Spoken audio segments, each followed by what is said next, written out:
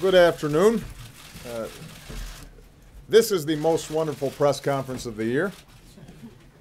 I've got a list of who's been naughty and nice to call on, but let me first make a couple of quick points, and then I'll take your questions. Typically, I use this year-end press conference to review how far we've come over the course of the year. Today, understandably, I'm going to talk a little bit about how far we've come over the past 8 years. As I was preparing to take office, the unemployment rate was on its way to 10%. Today it's at 4.6%, the lowest in nearly a decade. We've seen the longest streak of job growth on record, and wages have grown faster over the past few years than at any time in the past 40. When I came into office, 44 million people were uninsured. Today we've covered more than 20 million of them. For the first time in our history, more than 90% of Americans are insured. In fact, yesterday was the biggest day ever for healthcare.gov. More than 670,000 Americans signed up to get covered, and more are signing up by the day. We've cut our dependence on foreign oil by more than half, doubled production of renewable energy, enacted the most sweeping reform since FDR to protect consumers and prevent a crisis on Wall Street from punishing Main Street ever again. None of these actions stifled growth as critics predicted. Instead, the stock market has nearly tripled. Since I signed Obamacare into law, our businesses have added more than 15 million new jobs. And the economy is undoubtedly more durable than it was in the days when we relied on oil from unstable nations and banks took risky bets with your money. Add it all up, and last year the poverty rate fell at the fastest rate in almost 50 years, while the median household income grew at the fastest rate on record. In fact, income gains were actually larger for households at the bottom and the middle than for those at the top. And we've done all this while cutting our deficits by nearly 2/3 and protecting vital investments that grow the middle class. In foreign policy, when I came into office, we were in the midst of 2 wars. Now nearly 180,000 troops are down to 15,000. Bin Laden, rather than being at large, has been taken off the battlefield along with thousands of other terrorists. Over the past 8 years, no foreign terrorist organization has successfully executed an attack on our homeland that was directed from overseas. Through diplomacy, we've ensured that Iran cannot obtain a nuclear weapon without going to war with Iran. We opened up a new chapter with the people of Cuba, and we brought nearly 200 nations together around a climate agreement that could very well save this planet for our kids. And almost every country on earth sees America as stronger and more respected today than they did 8 years ago. In other words, by so many measures, our country is stronger and more prosperous than it was when we started. It's a situation that I'm proud to leave for my successor. And it's thanks to the American people, for the hard work that you've put in, the sacrifices you made for your families and your communities, the businesses that you started or invested in, the way you looked out for one another. And I could not be prouder to be your president. Of course, to tout this progress doesn't mean that we're not mindful of how much more there is to do. In this season in particular, we're reminded that there are people who are still hungry, people who are still homeless, people who still have trouble paying the bills or finding work after being laid off. There are communities that are still mourning those who have been stolen from us by senseless gun violence, and parents who still are wondering how to protect their kids. And after I leave office, I intend to continue to work with organizations and citizens doing good across the country on these and other pressing issues to build on the progress that we've made. Around the world as well, there are hot spots where disputes have been intractable, conflicts have flared up, and innocent people, are suffering as a result. And nowhere is this more terribly true than in the city of Aleppo. For years, we've worked to stop the civil war in Syria and alleviate human suffering. It has been one of the hardest issues that I've faced as president. The world, as we speak, is united in horror at the savage assault by the Syrian regime and its Russian and Iranian allies on the city of Aleppo. We have seen a deliberate strategy of surrounding, besieging, and starving innocent civilians. We've seen relentless targeting of humanitarian workers and medical personnel, entire neighborhoods reduced to rubble and dust. There are continuing reports of civilians being executed, and these are all horrific violations of international law. Responsibility for this brutality lies in one place alone, with the Assad regime and its allies, Russia and Iran, and this blood and these atrocities are on their hands. We all know what needs to happen. There needs to be an impartial international observer force in Aleppo that can help coordinate an orderly evacuation through safe corridors. There has to be full access for humanitarian aid, even as the United States continues to be the world's largest donor of humanitarian aid to the Syrian people. And beyond that, there needs to be a broader ceasefire that can serve as the basis for a political rather than a military solution. That's what the United States is going to continue to push for, both with our partners and through multilateral institutions like the UN. And regretfully, but unsurprisingly, Russia has repeatedly blocked the Security Council from taking action on these issues, so we're going to keep pressing the Security Council to help improve the delivery of humanitarian aid to those who are in such desperate need, and to ensure accountability, including continuing to monitor any potential use of chemical weapons in Syria. And we're going to work in the UN General Assembly as well, both on accountability and to advance a political settlement. Because it should be clear that although you may achieve tactical victories, over the long term, the Assad regime cannot slaughter its way to legitimacy. That's why we'll continue to press for a transition to a more representative government, and that's why the world must not avert our eyes to the terrible events that are unfolding. The Syrian regime and its Russian and Iranian allies are trying to obfuscate the truth. The world should not be fooled, and the world will not forget. So, even in a season where the incredible blessings that we know as Americans are all around us, even as we enjoy family and friends and are reminded of how lucky we are, we should also be reminded that to be an American involves bearing burdens and meeting obligations to others. American values and American ideals are what will lead the way to a safer and more prosperous 2017, both here and abroad. And by the way, few embody those values and ideals like our brave men and women in uniform and their families. So I just want to close by wishing all of them a very Merry Christmas and a Happy New Year. With that, I will take some questions, and I'm going to start with Josh Lederman of AP. Thank you, Mr. President. There's a perception that you're letting President Putin get away with interfering in the U.S. election, and that a response that nobody knows about or a look-back review just don't cut it. Are you prepared to call out President Putin by name for ordering this hacking?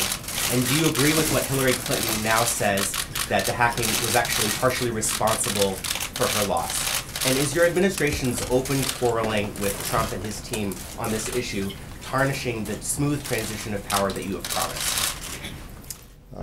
Well, first of all, with respect to the transition, I think they would be the first to acknowledge that we have done everything we can to make sure that they are successful, as I promised, and that will continue. And it's just been a few days since I last talked to the President-elect about a whole range of transition issues. That cooperation is going to continue. There hasn't been a lot of squabbling. What we've simply said is the facts, which are that based on uniform intelligence assessments, the Russians were responsible for hacking the DNC, and that as a consequence, it is important for us to review all elements of that and make sure that we are preventing that kind of interference through cyber attacks in the future. That should be a bipartisan issue. That shouldn't be a partisan issue. And my hope is that the president-elect is going to similarly be concerned with making sure that we don't have potential foreign influence in our election process. I don't think any American wants that. And that shouldn't be a source of an argument. I think that part of the challenge is that it gets caught up in the carryover from election season. And I think it is very important for us to distinguish between the politics of the election and the need for us as a country, both from a national security perspective, but also in terms of the integrity of our election system and our democracy, to make sure that we don't create a political football here. Now, with respect to how this thing unfolded last year, let's just go through the facts pretty quickly. At the beginning of the summer, we're alerted to the possibility that the DNC has been hacked. And I immediately order law enforcement as well as our intelligence teams to find out everything about it, investigate it thoroughly, to brief the potential victims of this hacking, to brief on a bipartisan basis the leaders of both the House and the Senate and the relevant intelligence committees. And once we had clarity and certainty around what in fact had happened, we publicly announced that, in fact, Russia had hacked into the DNC. And at that time, we did not attribute motives or any interpretations of why they had done so.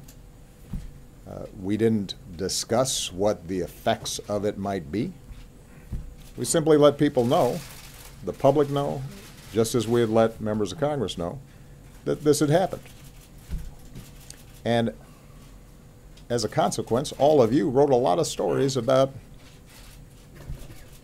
both what had happened and then you interpreted why that might have happened and what effect it was going to have on the election outcomes.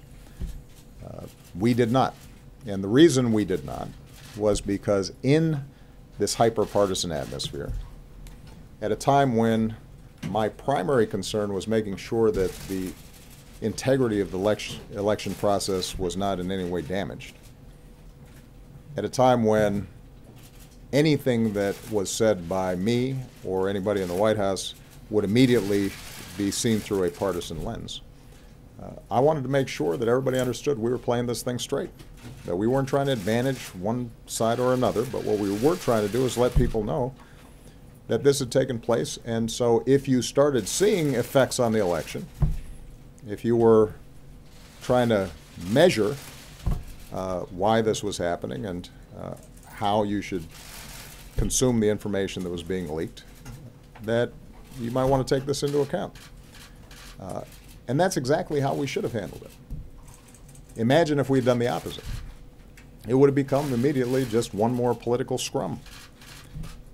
And part of the goal here was to make sure that we did not do the work of the leakers for them by raising more and more questions about the integrity of the election right before the election was taking place. At a time, by the way, when the president-elect himself was raising questions about the integrity of the election. And finally, I think it's worth pointing out that the information was already out. It was in the hands of WikiLeaks. So that was going to come out no matter what. What I was concerned about in particular was making sure that that wasn't compounded by potential hacking that could hamper vote counting, affect the actual election process itself.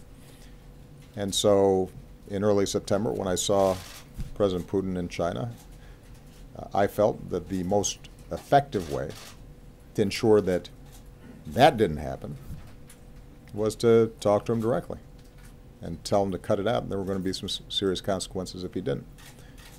And in fact, we did not see further tampering of the election process, but the leaks through WikiLeaks had already occurred. So when I look back in terms of how we handled it, I think we handled it the way it should have been handled. We allowed law enforcement and the intelligence community to do its job without political influence. We briefed all relevant parties involved in terms of what was taking place. When we had a consensus around what had happened, we announced it, not through the White House, not through me, but rather through the intelligence communities that had actually carried out these investigations. And then we allowed you and the American public to make an assessment as to how to weigh that going into the election. And the truth is that there was nobody here who didn't have some sense of what kind of effect it might have. I'm finding it a little curious that everybody's suddenly acting surprised that this looked like it was disadvantaging Hillary Clinton, because you guys wrote about it every day. Every single leak. About every little juicy tidbit of political gossip, including John Podesta's risotto recipe. This was an obsession that dominated the news coverage. So I do think it's worth us reflecting how it is that a presidential election of such importance, of such moment, with so many big issues at stake and such a contrast between the candidates, came to be dominated by a bunch of these leaks. What is it about our political system that made us vulnerable to these kinds of potential manipulations, which, as I've said publicly before, were not particularly sophisticated. This was not some elaborate, complicated espionage scheme. They hacked into some Democratic Party emails that contained pretty routine stuff, some of it embarrassing or uncomfortable, because I suspect that if any of us got our emails hacked into, there might be some things that we wouldn't want suddenly appearing on the front page of a newspaper or a telecast, even if there wasn't anything particularly illegal or controversial about it. And then it just took off. And that concerns me, and it should concern all of us. But the truth of the matter is that everybody had the information. It was out there, and we handled it the way we should have. Now, moving forward, I think there are a couple issues that this raises. Number one is just the constant challenge that we are going to have with cybersecurity throughout our economy and throughout our society. We are a digitalized culture, and there is hacking going on every single day. There's not a company, there's not a major organization, there's not a financial institution, there's not a branch of our government where somebody's not going to be fishing for something or trying to penetrate or put in a virus or malware. And this is why for the last 8 years I've been obsessed with how do we continually upgrade our cybersecurity systems. And this particular concern around Russian hacking is part of a broader set of concerns about how do we deal with cyber issues being used in ways that can affect our infrastructure, affect the stability of our financial systems, and affect the integrity of our institutions like our election process. I just received a couple weeks back, it wasn't widely reported on, a report from our Cybersecurity Commission that outlines a whole range of strategies to do a better job on this. But it's difficult because it's not all housed you know, the target of cyber attacks is not one entity, but it's widely dispersed, and a lot of it is private, like the DNC. You know, it's not a branch of government. We can't tell people what to do. What we can do is inform them, get best practices. What we can also do is to, on a bilateral basis, warn other countries against these kinds of attacks.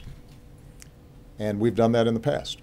So just as I told Russia to stop it and indicated there will be consequences when they do it, the Chinese have in the past engaged in cyber attacks directed at our companies to steal trade secrets and proprietary technology. And I had to have the same conversation with with President Xi, and what we've seen is some evidence that they have reduced, but not completely eliminated, these activities, partly because they can use cutouts. One of the problems with the internet and cyber issues is that there's not always a return address, and by the time you catch up to it, you know, attributing what happened to a particular government can be difficult, not always provable in court, even though our intelligence communities can make an assessment. What we've also tried to do is to start creating some international norms about this to prevent some sort of cyber arms race, because we obviously have offensive capabilities as well as defensive capabilities. And my approach is not a situation in which everybody's worse off because folks are constantly attacking each other back and forth, but putting some guardrails around the behavior of nation states, including our adversaries, just so that they understand that whatever they do to us, we can potentially do to them. We do have some special challenges because oftentimes our economy is more digitalized, it is more vulnerable, partly because we're a wealthier nation and we're more wired than some of these other countries. And we have a more open society and engage in less control and censorship over what happens over the internet, which is also part of what makes us special. Last point, and the reason I'm going on here is because I know that you guys have a lot of questions about this, and I haven't addressed all of you directly about it. With respect to response, my principal goal leading up to the election was making sure that the election itself went off without a hitch, that it was not tarnished, and that it did not feed any sense in the public that somehow tampering had taken place with the actual process of voting. And we accomplished that. That does not mean that we are not going to respond. It simply meant that we had a set of priorities leading up to the election that were of the utmost importance. Our goal continues to be to send a clear message to Russia or others not to do this to us, because we can do stuff to you. But it is also important for us to do that in a thoughtful, methodical way. Some of it we do publicly. Some of it we will do in a way that they know, but not everybody will. And I know that there have been folks out there who suggest somehow that if we went out there and made big announcements and thumped our chests about a bunch of stuff, that somehow that would potentially spook the Russians. But keep in mind that we already have enormous numbers of sanctions against the Russians. The relationship between us and Russia has deteriorated, sadly, significantly over the last several years. And so how we approach an appropriate response that increases costs for them for behavior like this in the future, but does not create problems for us, is something that's worth taking the time to think through and figure out. And that's exactly what we've done. So at a point in time where we've taken certain actions that we can divulge publicly, we will do so. There are times where the message will go will be directly received by the Russians and not publicized. And I should point out, by the way, part of why the Russians have been effective on this is because they don't go around announcing what they're doing. It's not like Putin's going around the world publicly saying, look what we did, wasn't that clever. He denies it. So the idea that somehow public shaming is going to be effective, I think doesn't read the thought process in Russia very well. Okay? Did Clinton lose because of the hacking? I'm going to let all the political pundits in this town have a long discussion about what happened in the election. It was a fascinating election, so I'm sure there are going to be a lot of books written about it. I've said what I think is important for the Democratic Party going forward, rather than try to parse every aspect of the election. And I've said before, I couldn't be prouder of Secretary Clinton, her outstanding service. I think she's worked tirelessly on behalf of the American people, and I don't think she was treated fairly during the election. I think the coverage of her and the issues was troubling. But having said that, what I've been most focused on, appropriate for the fact that I'm not going to be a politician in about, was it 32 days? 31? 34? What I've said is that I can maybe give some counsel and advice to the Democratic Party, and I think that the thing we have to spend the most time on, because it's the thing we have the most control over, is how do we make sure that we are showing up in places where I think democratic policies are needed, where they are helping, where they are making a difference, but where people feel as if they're not being heard, and where Democrats are characterized as coastal, liberal, latte-sipping, politically correct, out-of-touch folks. We have to be in those communities. And I've seen that when we are in those communities, it makes a difference. That's how I became president. I became a U.S. Senator not just because I had a strong base in Chicago, but because I was driving around downstate Illinois and going to fish fries and sitting in VFW halls and talking to farmers. And I didn't win every one of their votes, but they got a sense of what I was talking about, what I cared about, that I was for working people, that I was for the middle class, that the reason I was interested in strengthening unions and raising the minimum wage and rebuilding our infrastructure and making sure that parents had decent child care and family leave was because my own family's history wasn't that different from theirs, even if I looked a little bit different. Same thing in Iowa. And so the question is, how do we rebuild that party as a whole so that there's not a county in any state, I don't care how red, where we don't have a presence and we're not making the argument, because I think we have the better argument. But that requires a lot of work. It's been something that I've been able to do successfully in my own campaigns. It is not something I've been able to transfer to candidates in midterms and sort of build a sustaining organization around. That's something that I would have liked to have done more of, but it's kind of hard to do when you're also dealing with a whole bunch of issues here in the White House. That doesn't mean, though, that it can't be done, and I think there are going to be a lot of talented folks out there, a lot of progressives who share my values, who are going to be leading the charge in the years to come. Michelle Kosinski, CNN.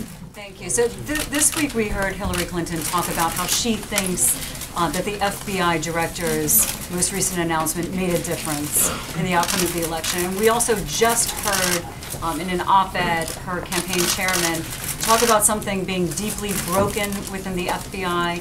He talked about thinking that the investigation early on was lackadaisical, in his words. So what do you think about those comments? Do you think there's any truth to them?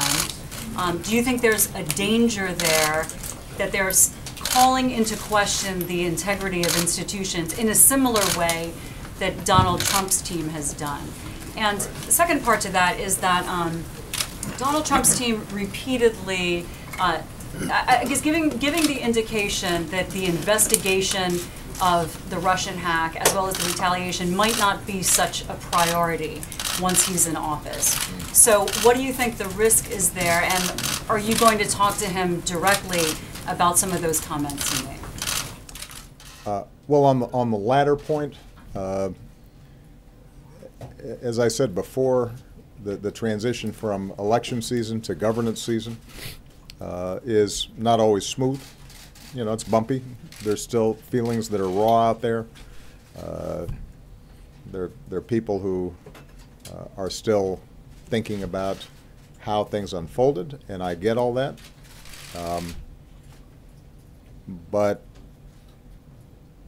when Donald Trump takes the oath of office and is sworn as the 45th President of the United States, then he's got a different set of responsibilities and considerations. I've said this before, I think there is a sobering process when you walk into the Oval Office. You know, I haven't shared previously private conversations I've had with the President-elect. I will say that they have been cordial and in some cases have involved me making some pretty specific suggestions about how to ensure that regardless of our obvious deep disagreements about policy, maybe I can transmit some thoughts about maintaining the effectiveness, integrity, cohesion of the office, our various democratic institutions, and he's has listened. I can't say that he will end up implementing, but the conversations themselves have been cordial as opposed to defensive in any way. And I will always make myself available to him, just as previous presidents have made themselves available to me as issues come up. With respect to the FBI, I will tell you I've had a chance to know a lot of FBI agents. I know Director Comey. They take their job seriously. They work really hard. They help keep us safe and save a lot of lives. And it is always a challenge for law enforcement when there's an intersection between the work that they are doing and the political system. You know, it's one of the difficulties of democracy generally. We have a system where we want our law enforcement investigators and our prosecutors to be free from politics, to be independent, to play it straight. But sometimes that involves investigations that touch on politics, and particularly in this hyper-partisan environment that we've been in, everything is suspect. Everything you do one way or the other. One thing that I have done is to be pretty scrupulous about not wading into investigation decisions or prosecution decisions or decisions not to prosecute. I have tried to be really strict in my own behavior about preserving the independence of law enforcement, free from my own judgments and political assessments in some cases. And I don't know why I would stop now. Mike Dorning of Bloomberg. There you go. Thank you, Mr. President. On Aleppo, your views that what happens there is the responsibility of the Russian government, the Iranian government, the Assad regime, and pretty well aired.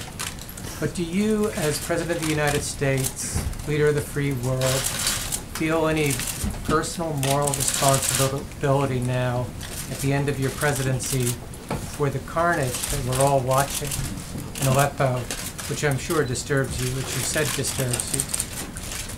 Secondly, also on Aleppo, you've again made clear your practical disagreements with the idea of safe zones. And President-elect Trump has throughout his campaign, and he said again last night, that he wants to create safe zones in Syria. Do you feel like in this transition you need to help him toward implementing that, or is that not something that you should be doing? Mike, I always feel responsible. I felt responsible when kids were being shot by snipers. I felt responsible when millions of people had been displaced. I feel responsible for murder and slaughter that's taken place in South Sudan that's not being reported on, partly because there's not as much social media being generated from there. There are places around the world where horrible things are happening, and because of my office, because I'm President of the United States, I feel responsible. I ask myself every single day, is there something I could do that would save lives and make a difference and spare some child who doesn't deserve to suffer? So that's a starting point. There's not a moment during the course of this presidency where I haven't felt some responsibility. That's true, by the way, for our own country. When I came into office and people were losing their jobs and losing their homes and losing their pensions, I felt responsible. And I would go home at night and I would ask myself, was there something better that I could do or smarter that I could be that would make a difference in their lives, that would relieve their suffering and relieve their hardship? So with respect to Syria, what I have consistently done is taken the best course that I can to try to end the civil war, while having also to take into account the long-term national security interests of the United States. And throughout this process, based on hours of meetings, if you tallied it up, days or weeks of meetings, where we went through every option in painful detail with maps, and we had our military, and we had our aid agencies, and we had our diplomatic teams, and sometimes we'd bring in outsiders who were critics of ours. Whenever we went through it, the challenge was that short of putting large numbers of U.S. troops on the ground, uninvited, without any international law mandate, without sufficient support from Congress, at a time when we still had troops in Afghanistan and we still had troops in Iraq, and we had just gone through over a decade of war and spent trillions of dollars, and when the opposition on the ground was not cohesive enough to necessarily govern a country, and you had a military superpower in Russia prepared to do whatever it took to keep its client state involved, and you had a regional military power in Iran that saw their own vital strategic interests at stake and were willing to send in as many of their people or proxies to support the regime. that in that circumstance, unless we were all in and willing to take over Syria, we were going to have problems. And that everything else was tempting because we wanted to do something and it sounded like the right thing to do, but it was going to be impossible to do this on the cheap. And in that circumstance, I have to make a decision as President of the United States as to what is best. I'm sorry, what's going on? Somebody's not feeling good? All right. Why don't we have, we can get our doctors back there to help out. Somebody want to go to my doctor's office and just have them? All right. Where was I? So, we couldn't do it on the cheap. Now, it may be. We need to get a doctor in here, I think. Can that be arranged? Thank you. Can somebody help out, please, and get Doc Jackson in here?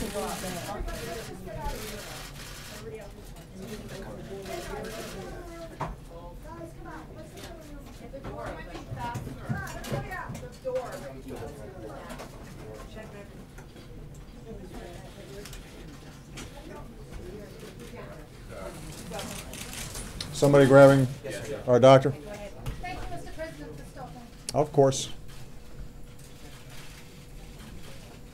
In the meantime, just give her a little room. The doctor will be here in a second.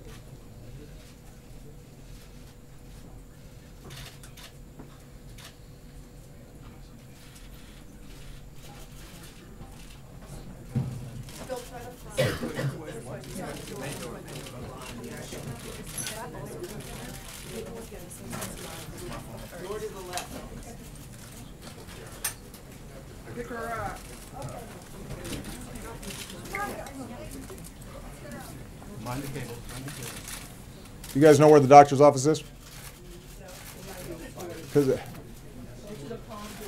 Just go through the palm doors. It's right next to the map room. There he is. All right, there's Doc Jackson. He's all right. Okay. Doctor's in the house. You're saying the 10 things to do on the cheap. So,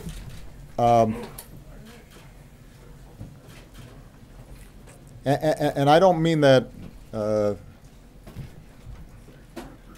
I mean that with all sincerity. I understand the impulse to want to do something, but ultimately, what I've had to do is to think about what can we sustain, what is realistic, and my first priority has to be what's the right thing to do for America. And it has been our view that the best thing to do has been to provide some support to the moderate opposition so that they could sustain themselves and that you wouldn't see anti-Assad regime sentiments just pouring into al-Nusra and al-Qaeda or ISIL, that we engaged our international partners in order to put pressure on all the parties involved and to try to resolve this through diplomatic and political means. I cannot claim that we've been successful. And so that's something that, as is true with a lot of issues and problems around the world, I have to go to bed with every night. But I continue to believe that it was the right approach given what realistically we could get done. Absent a decision, as I said, to go in a much more significant way. And that, I think, would not have been sustainable or good for the American people because we had a whole host of other obligations that we also had to meet, wars we had already started and that were not yet finished. With respect to The issue of safe zones. It is a continued problem, a continued challenge with safe zones is if you're setting up those zones on Syrian territory, then that requires some force that is willing to maintain that territory in the absence of consent from the Syrian government and now the Russians or the Iranians.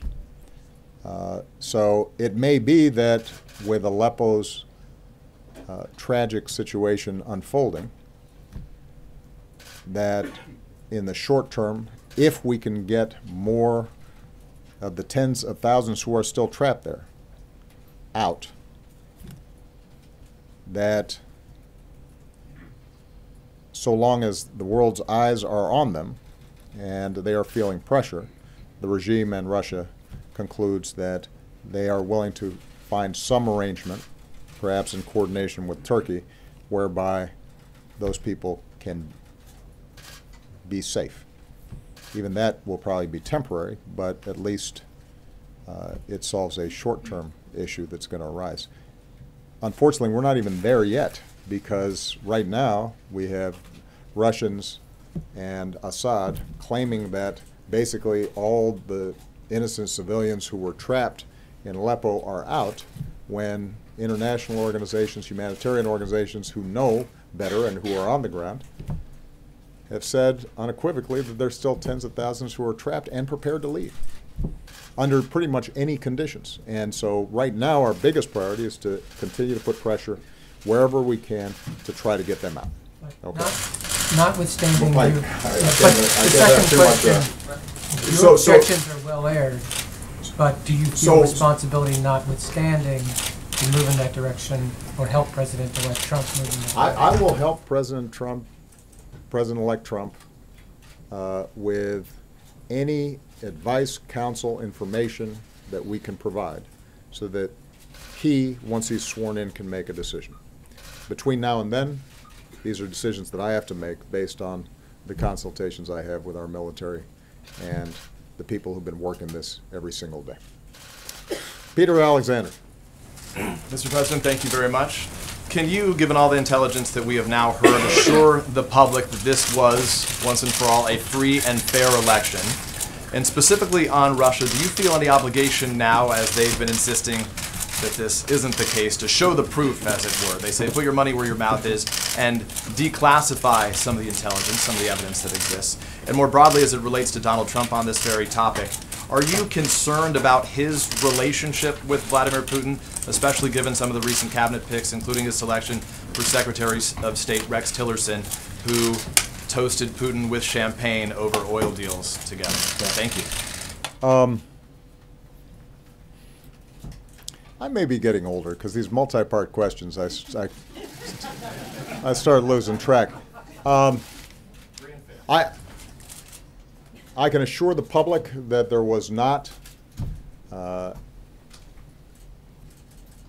kind of tampering with the voting process that was of concern and will continue to be of concern going forward, that the votes that were cast were counted. They were counted appropriately. We have not seen evidence of machines being tampered with. So that assurance I can provide. That doesn't mean that we find every single potential probe of every single voting machine all across the country. But we paid a lot of attention to it. We worked with state officials, et cetera. And we feel confident that that didn't occur and that the votes were cast and they were counted.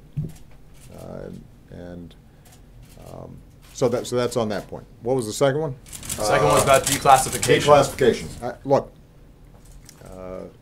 we will provide evidence that we can safely provide that does not compromise sources and methods. But I'll be honest with you, when you're talking about cybersecurity, a lot of it is classified, and we're not going to provide it because the way we catch folks is by knowing certain things about them that they may not want us to know, and if we're going to monitor this stuff effectively going forward, we don't want them to know that we know. So this is one of those situations where unless the American people genuinely think that the professionals in the CIA, the FBI, our entire intelligence infrastructure, many of whom, by the way, served in previous administrations and who are Republicans, are less trustworthy than the Russians, then people should pay attention to what our intelligence agencies say. This is part of what I meant when I said that we've got to think about what's happening to our political culture here. The Russians can't change us or significantly weaken us. They are a smaller country. They are a weaker country. Their economy doesn't produce anything that anybody wants to buy except oil and gas and arms. They don't innovate. But they can impact us if we lose track of who we are. They can impact us if we abandon our values.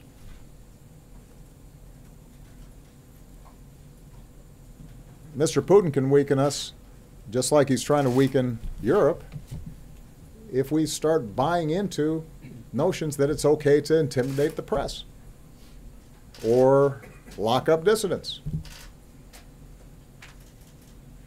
or discriminate against people because of their faith or what they look like. And what I worry about more than anything is the degree to which, because of the fierceness of the partisan battle, you've started to see certain folks in the Republican Party and Republican voters suddenly finding a government and individuals who stand contrary to everything that we stand for as being okay because that's how much we dislike Democrats.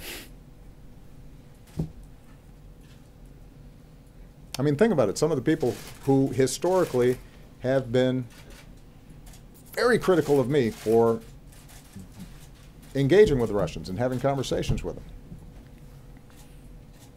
also endorsed the president-elect, even as he was saying that we should stop sanctioning Russia and being tough on them and work together with them against our common enemies. It was very complimentary of Mr. Putin personally. You know, that wasn't news. The president-elect during the campaign said so. And some folks who had made a career out of being anti-Russian didn't say anything about it. And then after the election, suddenly they're asking, well, why didn't you tell us that maybe the Russians were trying to help our candidate? Well, come on. There was a survey, some of you saw, where, now this is just one poll, but a pretty credible source, 37% of Republican voters approve of Putin.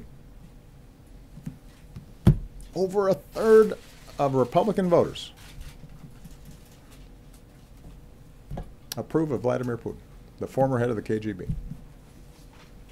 Ronald Reagan would roll over in his grave. And how did that happen? It happened in part because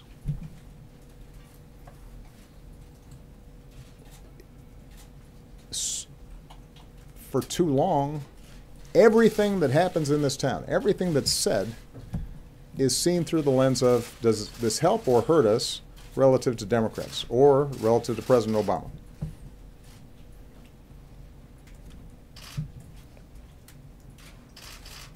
And unless that changes, we're going to continue to be vulnerable to foreign influence because we've lost track of what it is that we're about and what we stand for.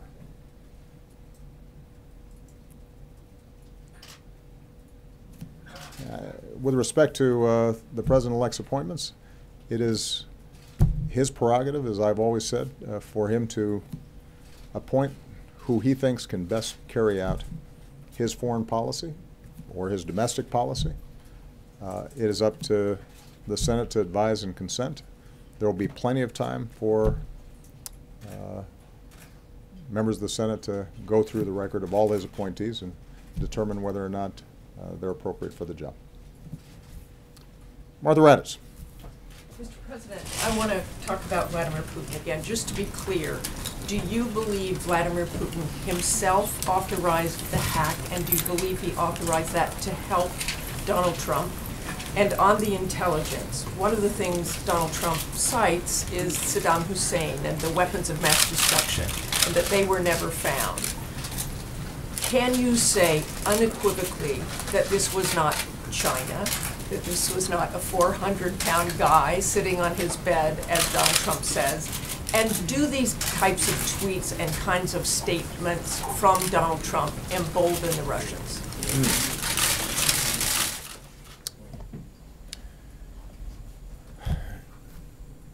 You know, when the report comes out before I leave office, that will have drawn together all the threads, and so I don't want to step on their work ahead of time.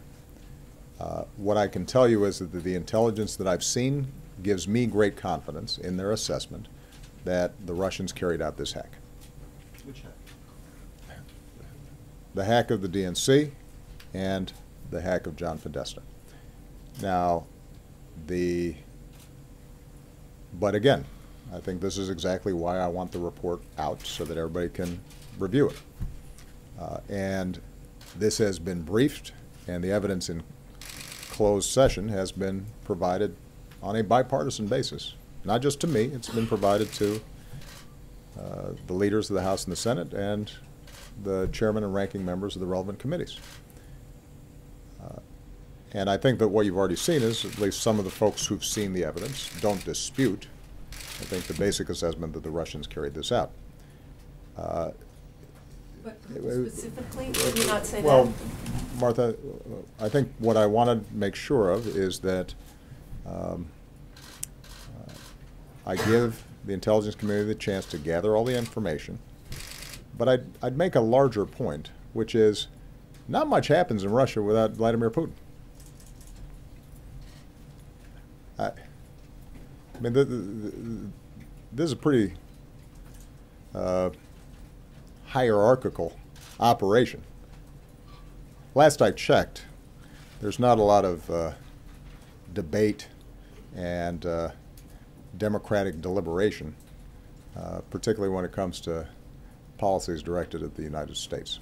We have said, and I will confirm, that this happened at the highest levels of the Russian government, and I will let you make that determination as to whether there are high-level Russian officials who go off rogue and decide to tamper with the U.S. election process without Vladimir Putin knowing about it.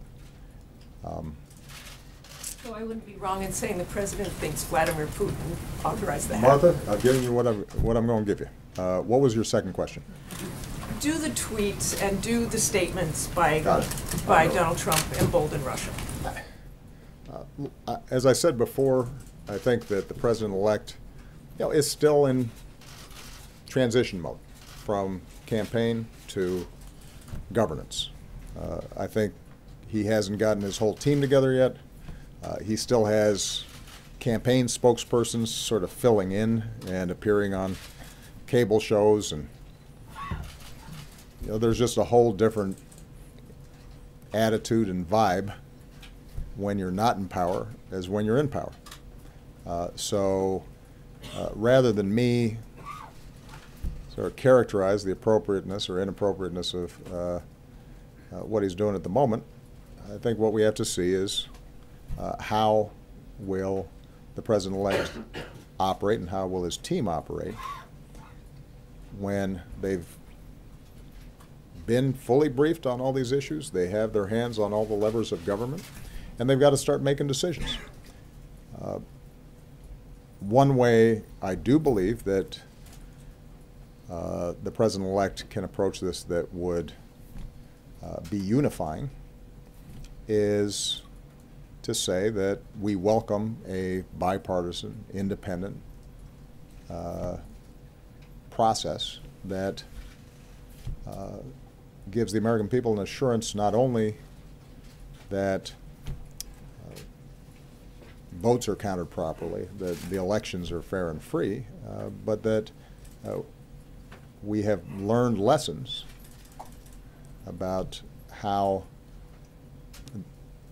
internet propaganda from foreign countries can be released into the political bloodstream, and that we've got strategies to deal with it for the future.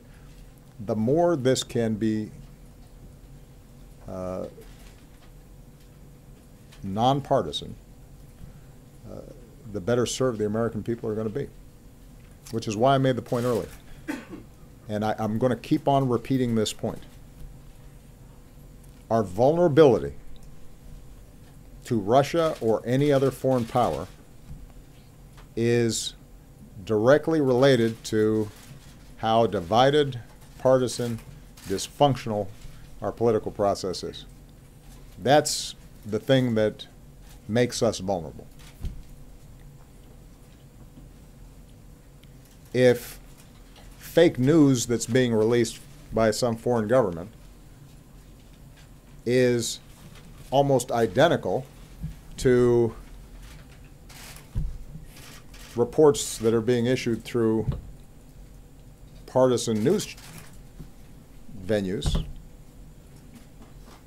then it's not surprising that that foreign propaganda will have a greater effect, because it doesn't seem that far-fetched compared to some of the other stuff that folks are hearing from domestic propagandists. To the extent that our political dialogue is such where everything's under suspicion, everybody's corrupt, and everybody is doing things for partisan reasons, and all of our institutions are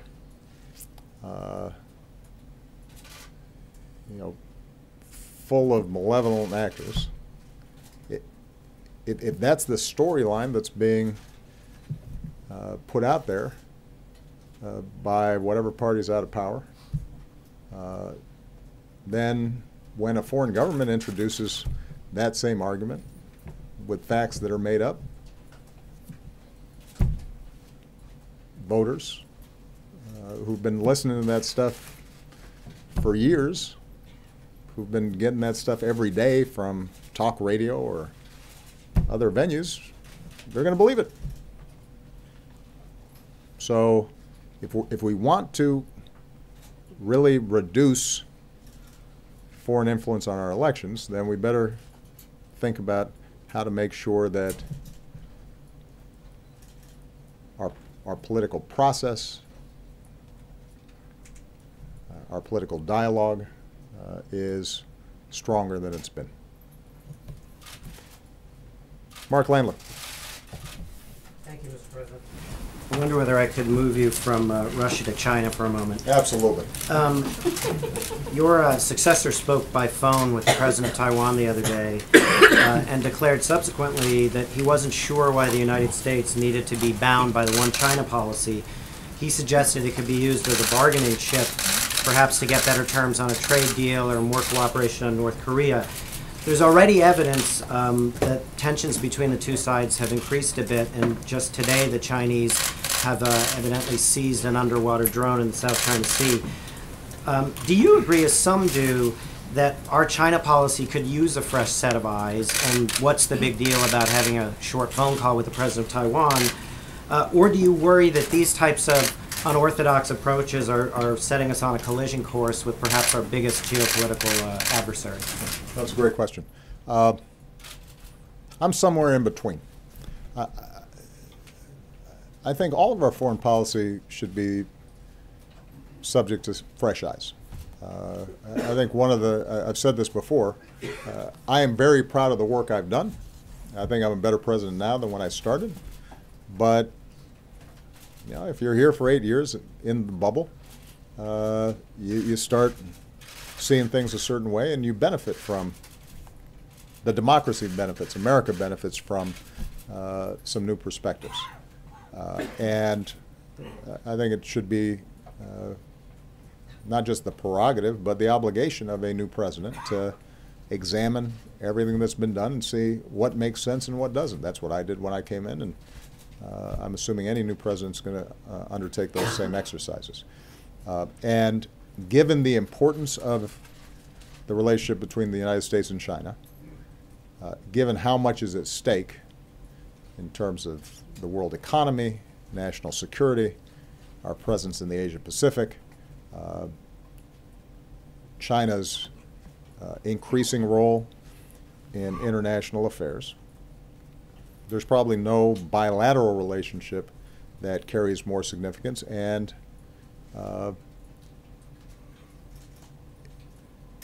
where there's also the potential, if that relationship breaks down or goes into a full conflict mode, that everybody is worse off. So I think it's fine for him to take a look at it. What I've advised the president-elect is that across the board on foreign policy, you want to make sure that you're doing it in a systematic, deliberate, intentional way. And since there's only one president at a time, my advice to him has been that before he starts having a lot of interactions with foreign governments, other than the usual courtesy calls, that he should want to have his full team in place, that he should want his team to be fully briefed on what's gone on in the past and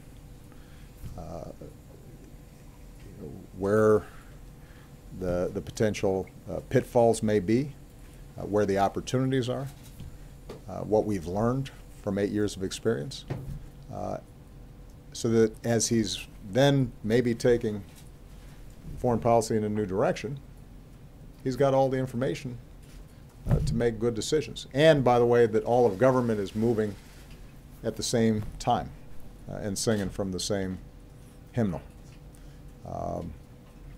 And with respect to China, and let's just take the example of Taiwan, there has been a long-standing agreement, essentially, between China, the United States, and to some degree the Taiwanese, which is to not change the status quo. Taiwan operates differently than mainland China does. China views Taiwan as part of China, but recognizes that it has to approach Taiwan as an entity that has its own ways of doing things. The Taiwanese have agreed that as long as they're able to continue to function with some degree of autonomy, that they won't charge forward and declare independence. And that status quo, although not completely satisfactory to any of the parties involved, has kept the peace and allowed the Taiwanese to be a pretty successful and economy and a people who have a high degree of self-determination. But understand, for China, the issue of Taiwan is as important as anything on their docket. The idea of one China is at the heart of their conception as a nation. And so if you are going to upend this understanding, you have to have thought through what the consequences are, because the Chinese will not treat that the way they'll treat some other issues. They won't even treat it the way they treat issues around the South China Sea, where we've had a lot of tensions. This goes to the core of how they see themselves. And their reaction on this issue could end up being very significant. That doesn't mean that you have to adhere to everything that's been done in the past. It does mean that you got to think it through and have planned for potential reactions that they may engage in. All right, Isaac Dovere of Politico. Thank you, Mr. President. Two questions on where this all leaves us. First, What do you, leaves us? Where my presidency leaves us? The election. It leaves us in a really good spot. Wow. If we make some good decisions going forward. Well, what do you say to the electors who are going to meet on Monday and are thinking of changing their votes? Do you think that they should be given an intelligence briefing about the Russian activity, or should they bear in mind everything you've said and it's that already? Should votes be bound by the state votes as they've gone? And long term, do you think that there is a need for electoral college reform that would tie to the popular vote? Okay, that sounded like two, but that was all one. You know the way this goes already. I love how these are. I've got two questions. Each one has 4 parts. On the Democratic Party, your labor secretary is running for to be the chair of the Democratic National Committee. Is the vision that you've seen him putting forward what you think the party needs to be focused on? And what do you say to some of the complaints that say the future of the Democratic Party shouldn't be a continuation of some of your political approach? Part of that is complaints that decisions that you've made as president, as the leader of the party, have structurally weakened the DNC and the Democratic Party, and they think that that has led to, or has helped lead to some of the losses in elections around the country. Do you regret any of those decisions? Okay. Those are my two. Good. I'll take the second one first and say that Tom Perez has been, I believe, one of the best secretaries of labor in our history. He is tireless. He is wicked smart. He has been able to work across the spectrum of, labor, business, activists. He's produced. I mean, if you look at his body of work on behalf of working people, what he's pushed for in terms of making sure that workers get a fair deal, decent wages, better benefits, that their safety is protected on the job. He has been extraordinary. Now, others who have declared are also my friends and are fine people as well. And the great thing is I don't have a vote in this. So we'll let the process unfold. I don't think it's going to happen anytime soon.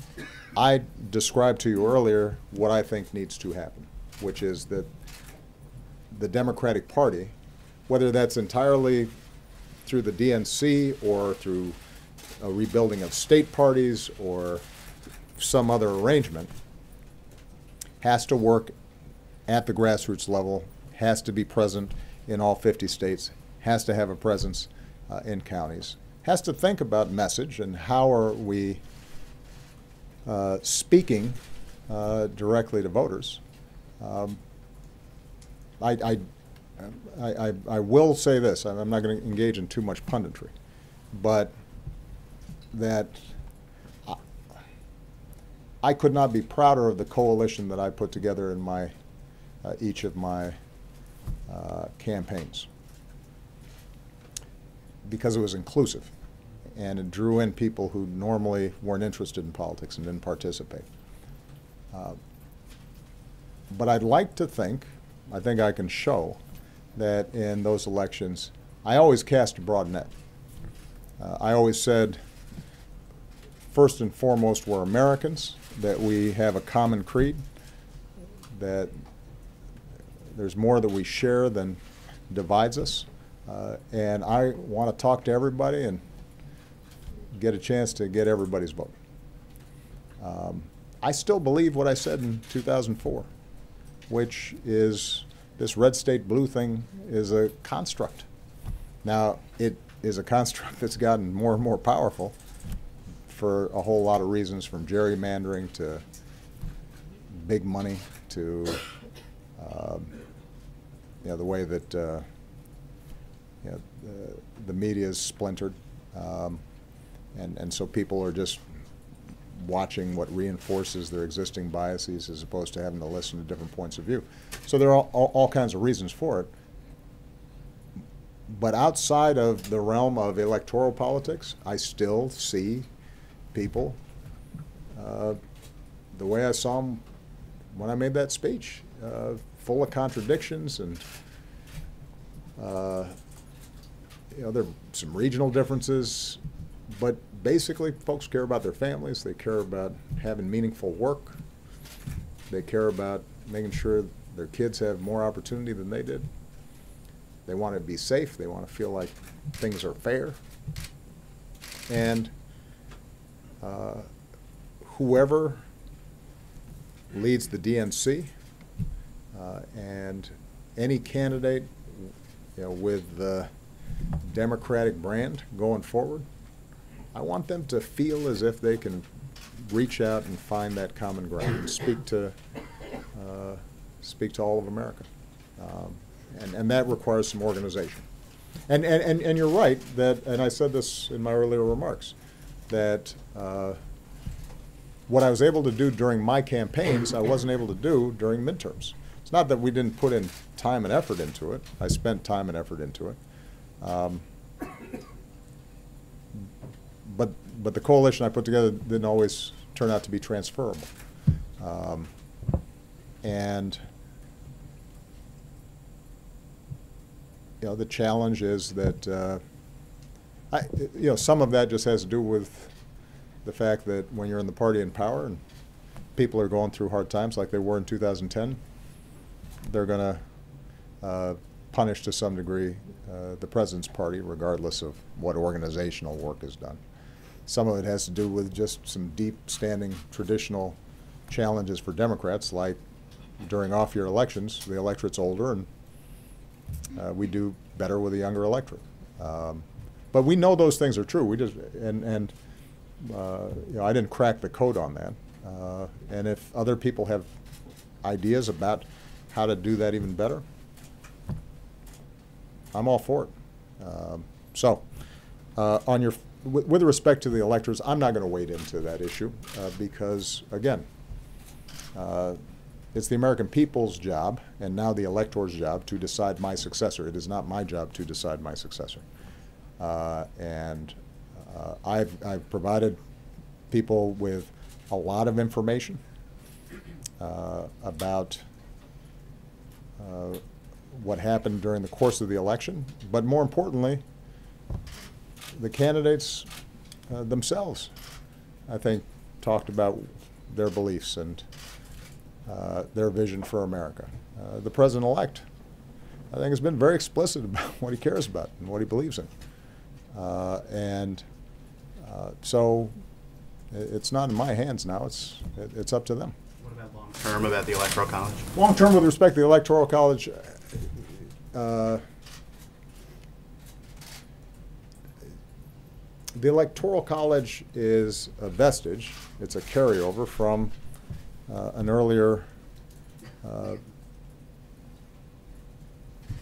vision of how our federal government was going to work that put a lot of premium on states. And it used to be that the Senate was not elected directly. It was through state legislatures. And it's the same type of thinking that gives Wyoming 2 senators and with about 500,000 people, and California with 33 million get the same 2. So there are some structures in our political system, as envisioned by the founders, that sometimes are going to disadvantage Democrats. But the truth of the matter is that if we have a strong message, if we're speaking to what the American people care about, typically, the popular vote and the electoral college vote will align. And I guess part of my overall message here as I leave for the holidays is that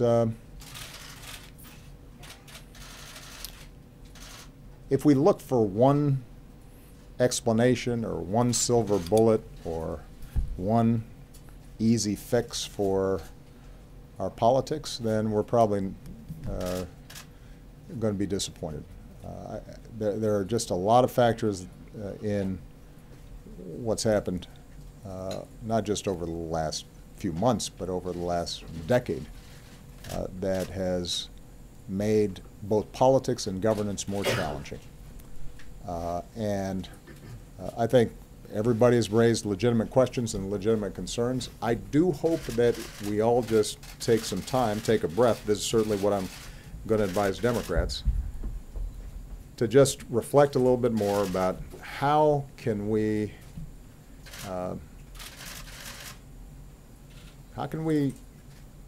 get to a place where people are focused on working together based on at least some common set of facts. How can we have a conversation about policy that doesn't demonize each other? How can we channel what I think is the basic decency and goodness of the American people so it reflects itself in our politics, as opposed to it being so polarized and so nasty that in some cases you have voters and elected officials who have more confidence and faith in a foreign adversary than they have in their neighbors. You know, and those go to some bigger issues. How is it that we have some voters or some elected officials who think that Michelle Obama's healthy eating initiative and school nutrition program is a greater threat to democracy than